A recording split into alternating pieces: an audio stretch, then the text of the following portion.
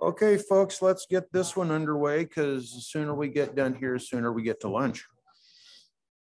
This is section 11B, number 2, quantifying the accuracy of wastewater spatial interpolation techniques on Tuesday, September 13th. Our speaker today is Nathan Fogt with Brown and Caldwell. Nathan is driving innovation by, let me try this again. Nathan is driving innovation by seeking sustainable and resilient solutions for the water sector and the communities that we serve. Nathan has been modeling natural systems and urban infrastructure for more than 20 years and is keenly focused on new advances in data science and decision support to address climate change risks and vulnerabilities. Nathan, it's all yours. Thanks.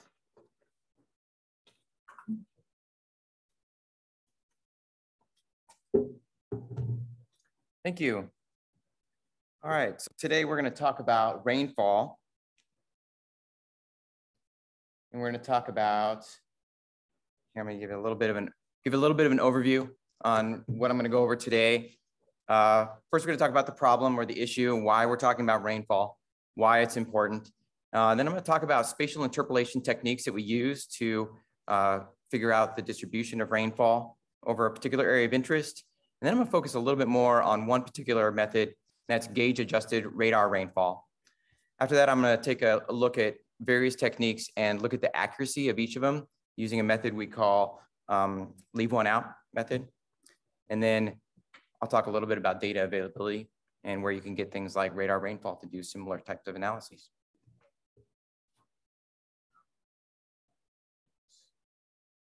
Oh, sorry. There we go. Okay, so let's start off first to talk about the issue at hand and why we're concerned with rainfall. And that would be if we have a particular area of interest, it may not be located in the same place that we have rainfall data. And so we have a gauge network in an area like this, and this is actually northern Seattle. And our area of interest is located some distance from our other rain gauges. We need to come up with some method. We need to determine what's the rainfall at our location of interest relative to where our gauges are located. And why is having accurate rainfall important? Well, it's really crucial when we come to infrastructure planning, right? So let's think about an infrastructure planning process where first we measure our rainfall and gather our rainfall data, and we identify particular events of interest or time series to do an analysis. Well, we use that data to calibrate a model. And these can be various types of models for various types of infrastructure systems. This could be drainage systems. It could be combined sewers where we're looking at potentials for overflow and wet weather management. This could be flood resilience. And so we have to have rainfall to be able to drive that model to be able to determine things like runoff and flows. And once we've calibrated a model and we're evaluated the performance of our system, like the capacity of our system, well, then we can look at where we have deficiencies in meeting our levels of service. And this is where we would design improvements to bring up our capacity or to bring up our performance to meet those levels of service. And we would construct our improvements or build new infrastructure based on our results and our design. And then we got to monitor our performance. So this is a pretty typical capital improvement planning process, and that could be driven by rainfall analyses. So what if our rainfall data are not accurate? Well, when we get to our modeling stage, the location or the extent or the issue that we're looking for, the problem may not be correct. We may not have proper understanding and characterization of the extent or magnitude of our issue or problem. This could lead to wrong solutions or ineffective solutions or ones that are not properly sized, which of course can have impacts on the cost of your project, and the capital investments may not be properly spent. And worse yet, your project may not actually perform to the risk criteria that you specified in the beginning. So rainfall data that are driving this type of analysis are crucial to being accurate.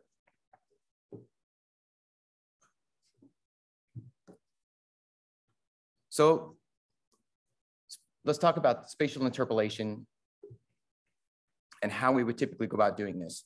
So the data that we have our location of our area of interest. So they say like a sewer shed or a watershed or a particular site We have the location of all the rain gauges that would be nearby in our rain gauge network.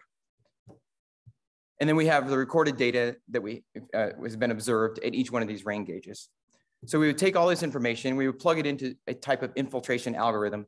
And there are various types of algorithms, and I'll talk about 4 different ones today.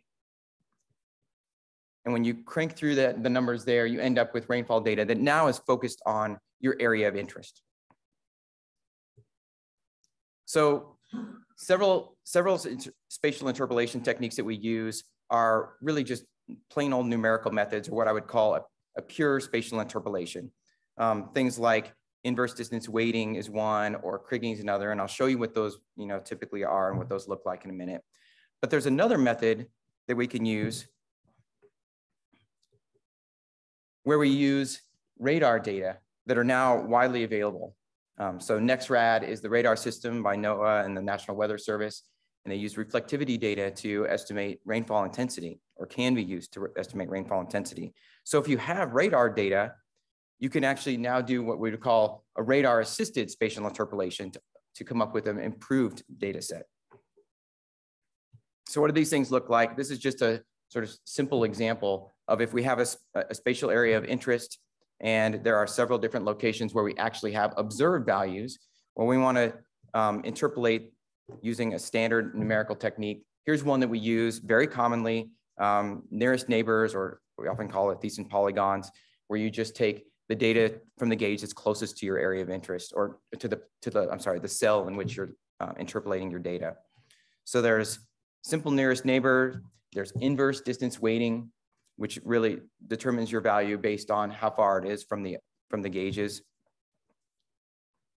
There's kriging, which is very similar to inverse distance weighting, but uses more of a geospatial correlation. And then there's the use of NexRad radar data. And this is the one I want to talk about in a little bit more detail. So first, let's talk a little bit about the NexRad system and the data availability. So NexRad is part of, well, NexRad stands for Next Generation Radar. It's a system by NOAA and the National Weather Service. And there are 160 gauges around the country. So there's pretty good coverage for most areas of the country. It's also referred to sometimes as the Weather Surveillance Radar, or WSR 88D network, 160 gauges. And rainfall intensity can be estimated by the reflectivity of radar from the raindrops or the water particles in the air. And so just based on the reflectivity data, you can come up with rainfall estimates alone, what we would call unadjusted rainfall estimates. But unadjusted estimates themselves don't tend to be accurate. They're very good at spatial representation of where rainfall may be intense, but the absolute value of the rainfall may not be super accurate. And I'll talk a little bit more about that. So first, let me talk about how we convert reflectivity into rainfall values. So there's an equation called the Marshall-Palmer equation. And so Z is the reflectivity. That's what the radar data is giving you. And then R is the rainfall intensity, say for like millimeters per hour. And so A and B are empirically determined values to make this conversion from reflectivity into rainfall intensity. So typical values for A and B are A like 200 and B like 1.6. So there are a lot of studies and there's some variation in the values of A, but these are very commonly used. So with this equation now, we can come up with our estimates of rainfall based on radar. But as I mentioned, radar by itself may not be a good estimate of the absolute value of the rainfall. And so here I'm just going to talk a little bit about what we get from estimates of rainfall from rain gauges and what we get from radar rainfall, and compare the two. So the accuracy of the rainfall estimate for rain gauges is actually excellent. Usually a very standard method is just using a tipping bucket rain gauge, and those are commonly known to be pretty accurate, usually within like 2% accuracy. So at local, at single locations where we have a rain gauge, we actually have a pretty good estimate of rainfall. But the spatial coverage is poor because they're only point estimates. They're only in certain locations, and we can only have a network that's so dense, right? So we can't really cover large areas as easily because we just have a rainfall gauge network. So when we talk about radar rainfall, as I mentioned, the accuracy of an unadjusted set of radar rainfall is relatively poor. But the spatial coverage, of course, is excellent. And we have a good resolution of data and can cover a lot more area. So the idea here is to take advantage of both and do what we call gauge adjusted radar rainfall. And so what we do here is, and this is City of Seattle and the locations of rainfall gauges in Seattle. And Seattle was kind enough to offer some some rainfall data from their networks, and I'll use this in our analysis today. And so if we have on the left, our unadjusted radar rainfall. So we have a distribution of rainfall based on reflectivity and then calculated with the Marshall-Palmer equation. And then within that, we have actual estimates at each one of these dots or each one of these rain gauges. Well, what we can do is we can determine what's the difference between what our Marshall-Palmer equation predicted and what we actually recorded at each one of these gauges. And we can come up with an error estimate or a difference estimate. And then we can actually come up with a distribution of that difference estimate across the entire area of the City of Seattle here, and then use that to adjust and come back to a new set of radar or of rainfall that is the radar data spatially adjusted for the errors that we calculated across the city. So now we have a new set that's the adjusted radar rainfall across the city.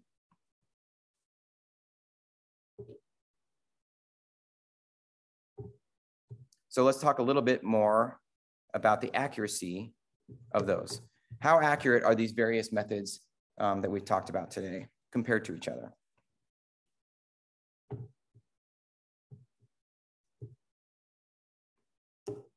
Okay, so in order to look at the accuracy, we wanted to do what we call a leave one out cross-validation to do a quantitative analysis of the rainfall data that we have.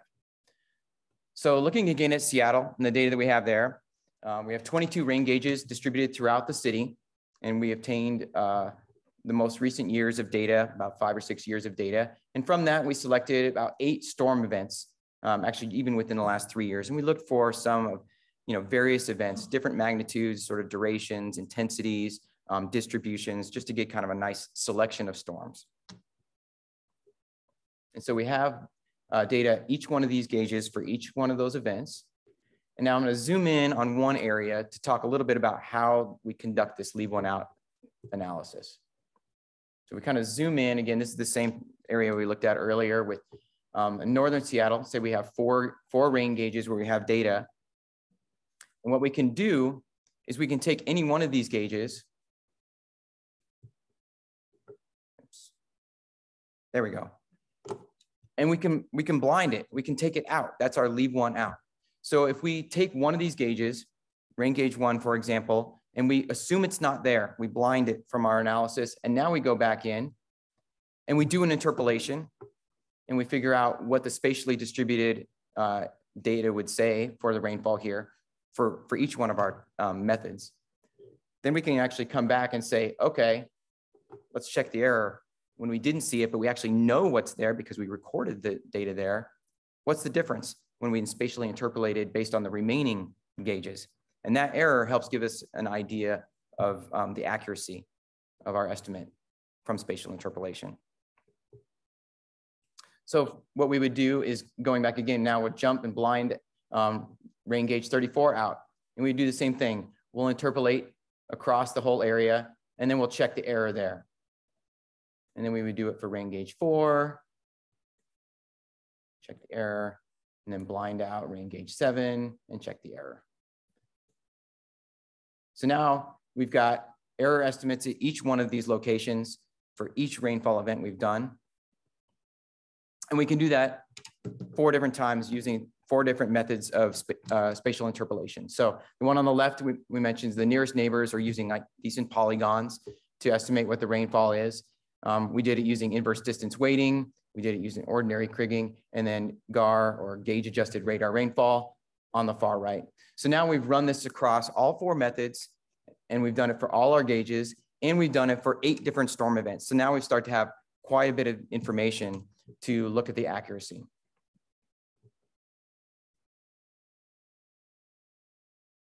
So now let's look at the average error that we calculated across all of these gauges. So here's our 8 different events and our 4 different methods. And now looking at the average error from each of them. So the one we see that performed the best is the gauge adjusted radar rainfall at about 20% average error across all these different events, compared to the one that performed the least well would be the nearest neighbor at about 27%. So this analysis is something we actually performed the first time for the city of Milwaukee. And so I wanted to see just a comparison of what kind of results we got here versus what we got at city of Milwaukee. And so the relative comparison between the different methods came out about the same. In both cases, the gauge adjusted radar rainfall outperformed the other methods. What was interesting about this is that the overall error that was calculated for the Seattle data was higher than what it was for the Milwaukee data. I don't know why. This is something that I'm going to be very interested in looking into further. It's not to say anything about the accuracy of the rain gauges or the rainfall data collection at Seattle, because we've assumed that the rain gauges are accurate. This method assumes that our tipping bucket gauges are accurate and that that's the correct data, was our observed data is. So what this might relate to is just a greater spatial variation between the gauges. Because the other thing I noticed doing this is that the density of the rain gauges in Seattle is actually greater than it is in Milwaukee. The Milwaukee gauges actually cover greater distances. But I do know that Seattle has a little more elevation change, and there may be other things contributing to how much variation spatially you get in Seattle. So this I found would be a very interesting result. And so another thing we looked at here was how did the accuracy or the error estimates we get vary depending on how close gauges were to the location that we were testing. And so as we would expect, the closer the nearest gauge is to the location that we're looking at, the better the estimate and the lower the error. And then as we move away from that, the error gets greater. And what we see is that eventually it gets to level out and sort of plateau as we move away. And again, we see the same thing we saw on the table before, where the gauge adjusted radar rainfall outperforms as we move away, especially early on. About all of them do very similarly, all the interpolation techniques, but as we move away, the gauge adjusted radar rainfall tends to do a little bit better.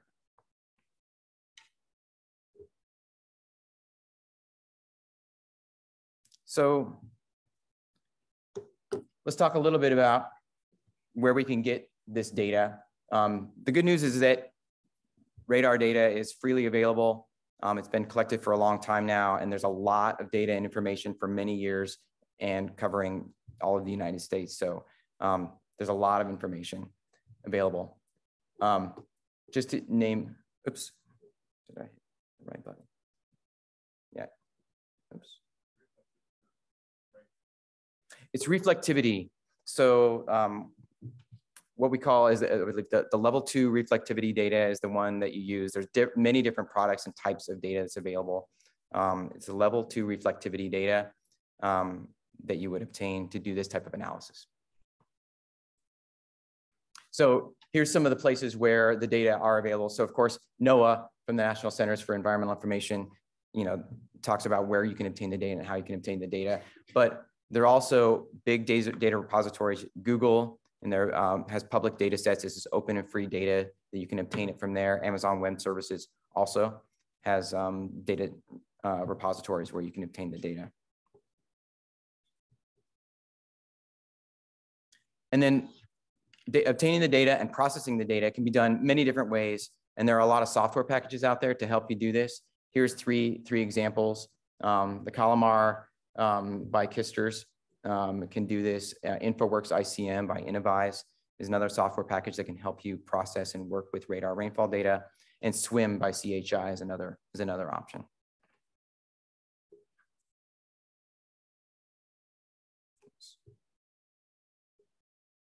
And then there are also services out there that can help you develop these products. View and Associates and OneRain are two examples of services that can help you get the data and do the processing and provide the data for you.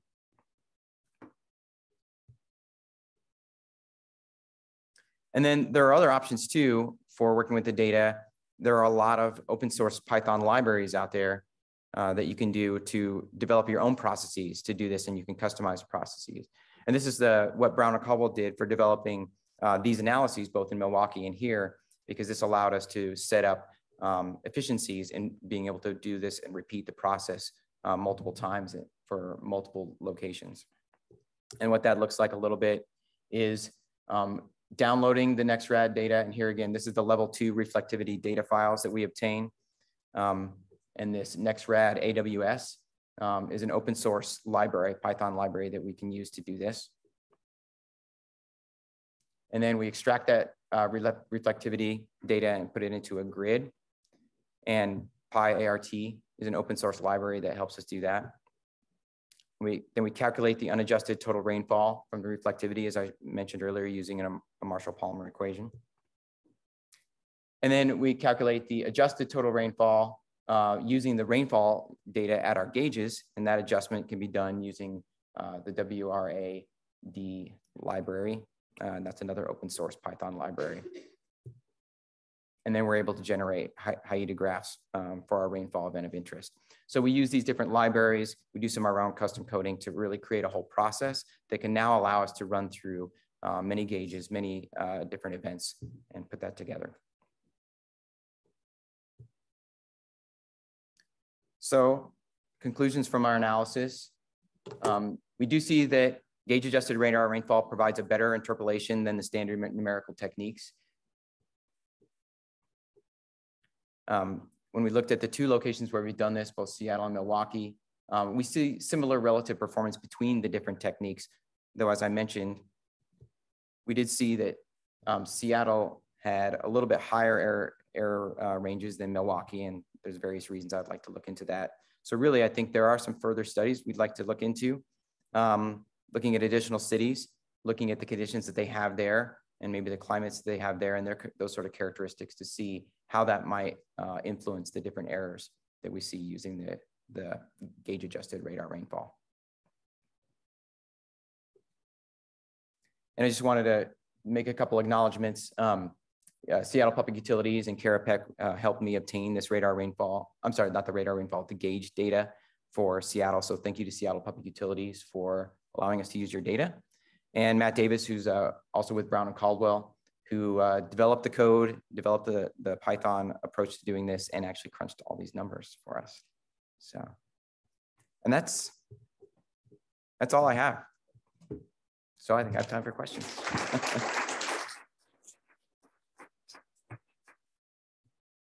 Yeah, in the back.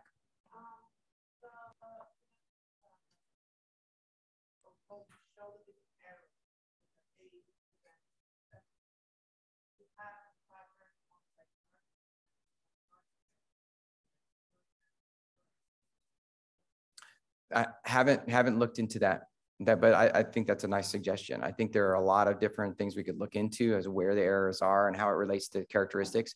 And as I mentioned, in fact, I think another thing that would be really nice for further analysis is a little more rigorous selection criteria on the rainfall events. What we did here was really sort of just, we took a look at it and kind of decided that we got a nice distribution of rainfall, a nice distribution of characteristics, but we could come up with ways of looking at magnitudes, frequencies, spatial variations, and come up with some different criteria for how we select those events, do more events, and then maybe we have enough data to look at some of the things that you're suggesting.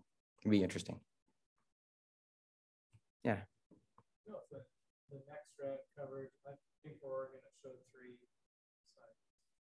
Does that pretty well cover the whole state? No, that's a great question. You know, there was a map or a figure that NOAA has that I was thinking about putting in here that actually shows the coverage, because there are some areas, especially in the mountainous west and in Oregon, where you don't get good NextRad data, where it's kind of blind because of the topography. And I know Oregon has some of those.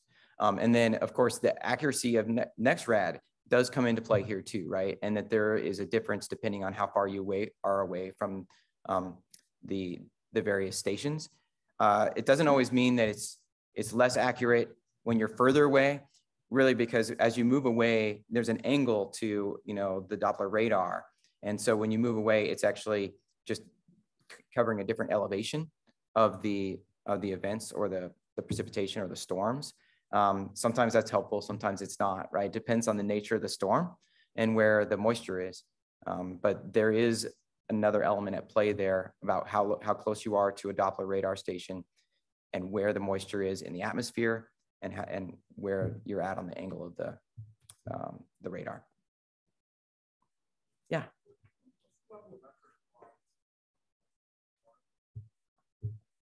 Yeah, I'm glad you brought that up because after I got here, I reread my abstract that said I'm going to talk about level of effort, and I don't have it in here. So we do have some estimates on that, and in particular, it's about the relative difference between processing this information, and then of course it depends on scaling of how many gauges and how many events and things like that. But just in terms of processing, and this is assuming that you have all your tools set up. We've got our Python libraries, and we're just basically pushing go at this point. Doing some of the simple methods of interpolation, that just happens, you know, very quickly. It's a minute or 2 minutes, you know, every time you generate a grid. And that would be like the nearest neighbor or inverse distance weighting, right? Kriging takes a lot longer because it does a lot of statistical correlation. And actually Kriging could take you hours. And for some of these, we could be up to like 5 hours for processing a fairly large grid area, like a city scale. The gauge adjusted radar rainfall is more on the scale of 1 to 2 hours. However, a big portion of that is the downloading of the data. So you download very large data files, and that takes time, and then it's processing. So again, we're probably at 1 to 2 hours per interpolation method for gauge adjusted radar rainfall, but a majority of that would be downloading. If you have the files already stored locally, then it gets closer to the simple interpolation methods in terms of time.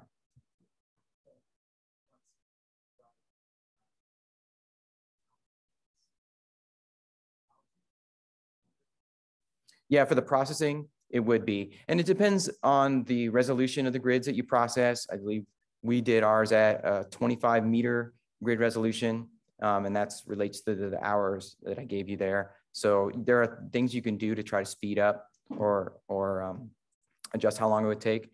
But trying to think of the number. I mean, when we're talking about the city scale for Milwaukee and Seattle, you know, it covers quite a few square miles.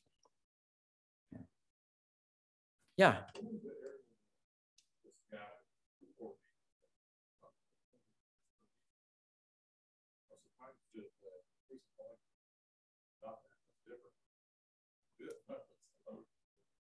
Those gauges are about 1.5 miles to 2 miles away from each other. Those ones that I showed you there, and that's pretty typical as you look across Seattle. Most of the gauges are within about 1.5 miles to 2.5 miles of each other.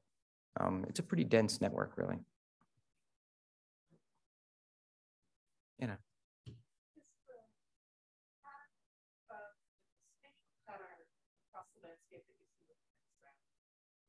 Stable enough across events that you could use it to project backwards in time where you don't have radar data. You create a historical, you take a whole observed period of record the last 40 years.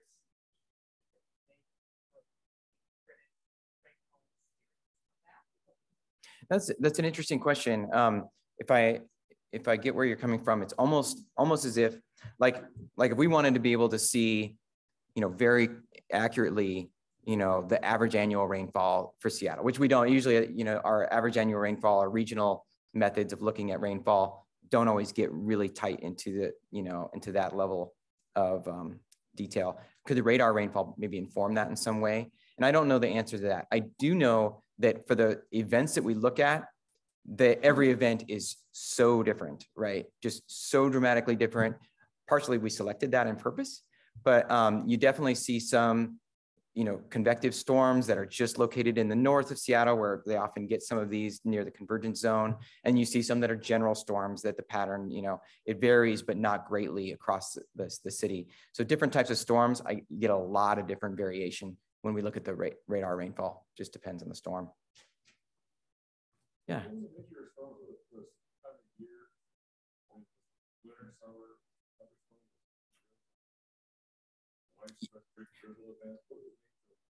Yeah, so we tried to get a little bit of each of those, right, and everything in between. So I'd say out of the 8 events, I'd say 3 or 4 of them tended to be a little more the general storms that were pretty widespread, not a ton of spatial variability, and had most of the rainfall distributed over a 24-hour period or maybe even 2 to 3 days.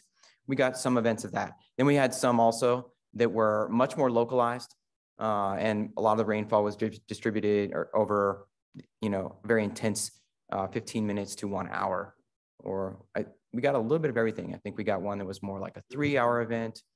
Yeah, we tried to pick a little bit of everything for this. Again, we only picked 8 for processing time, and that's something you could look at. I like the suggestion of really putting more rigor behind the storm selection, because that might, help you see patterns in error. Yeah. Yeah, does this go? Yeah, go backwards. I can, and I can provide people the slides. These are the Python libraries that we've used. And if any one of these, you just Google it, what the terms in yellow, you go right to it.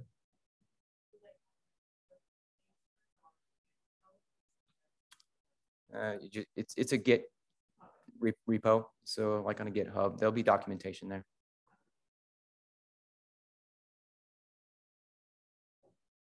Okay, any other questions? Thank you.